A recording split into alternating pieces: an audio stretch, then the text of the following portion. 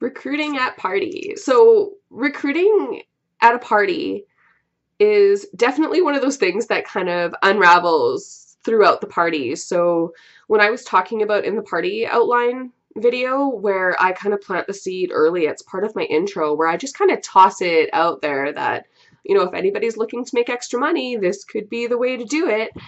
And then they get to watch me have fun and run the rest of the party. And then when everyone sits down to do the application, they watch the people at the party fall in love with the wraps and they see how easy it is for everybody. And one thing about Jamboree products is they just come across to people so well. Women love them and the designs and the excitement. And it's one of the reasons I like doing home parties.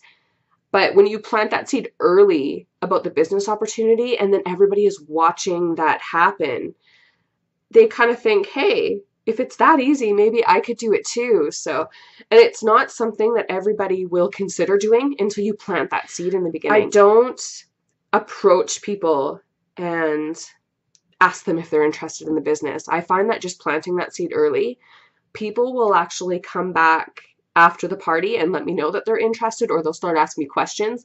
When people start asking questions about the business, you know that they've been thinking about it. So you kind of start to remember who those people are, and make sure that you sit down with them before they leave and, definitely have a little chat with them, or, tell them that you'll call them and you can, give them some more information.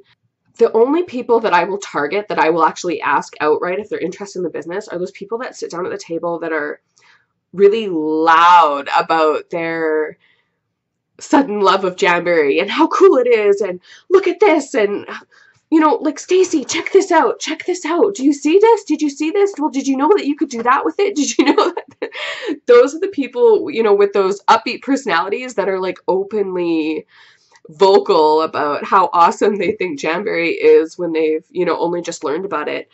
Those are the people that I'll kind of sit down and say, if you love it that much, then you should think about signing up and selling this yourself. When that happens, when I have those people that, are asking questions or they contact me after, I always set up a time to meet them. I will call them and I actually like to go sit down with them face to face. And I tell them, you can come over for coffee and, we'll talk a little bit more. The one thing that I want to stress when you're doing that, when you actually do have the sit down, don't overwhelm people with information and be really laid back about it.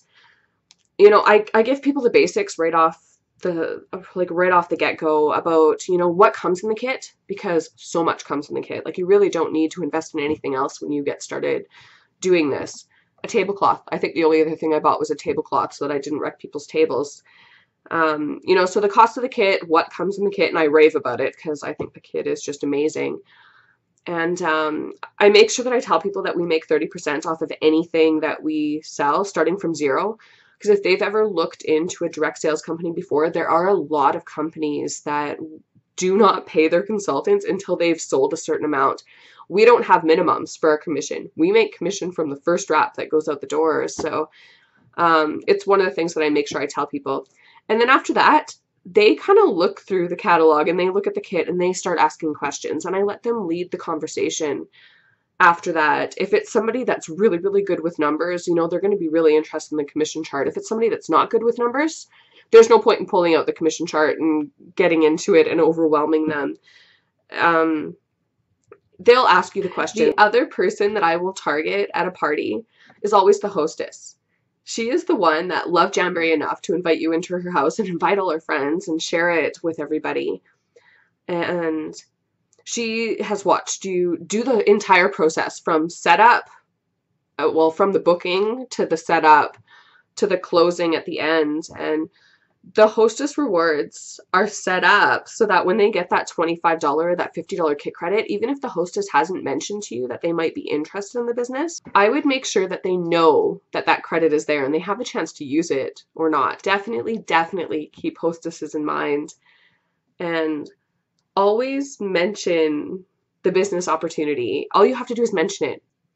Don't ever be scared to talk about the opportunity with people or to share how much you love the company and what the company has done for you.